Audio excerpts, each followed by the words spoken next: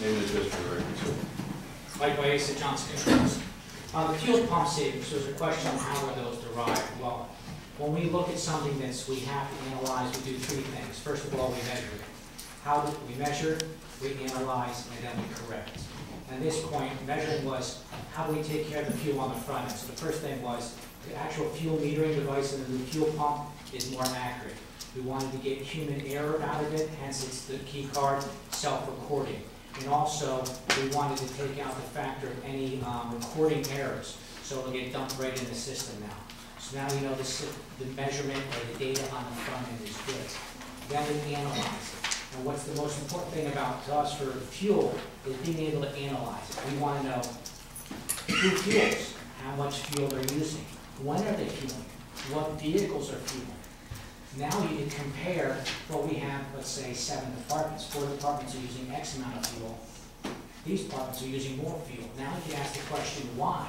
And you can go down to, are vehicles in good tune, or do we have vehicles that are using twice as much gas? Is our route for, let's say, garbage pickup effective? Are we efficient in how we're using our vehicles? Like, do we have vehicles that haven't fueled in 3 or 4 months? Well, that means maybe we have 2 vehicles and we need to use a pool approach. And then the last thing we want to do, we want to correct. We want to give everybody involved and say, okay, let's look at our fuel usage. How is our routing? Why are we routing in that way? You know what, now we have historical data that says we're using this much fuel per month. You know what, we know fuel prices are going to go up. Now we have a strategic decision we can make on how to buy fuel. The city uses a significant amount of fuel, so you need a tool to significantly analyze that dollar amount and make an educated decision on it. We also want to have fueling be an efficient, easy for people process, but we also want a secure process. And this is a great way to drive what we call corrected behavior.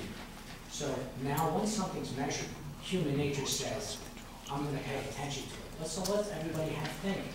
Do I really need to take a vehicle, or can I walk? Can we put 3 people in a vehicle vice just going by ourselves? So we want to have fuel usage, which is a big dollar amount, be a conscious thought on how we move people throughout the city and how the city does its functions. So we roughly said 5%, and we think that's extremely conservative. Depending on how far you drive that behavior, you could see 10–15% of fuel savings. And that's a savings that goes right to the bottom line. So that's what was our thought process behind that. Okay. Any questions?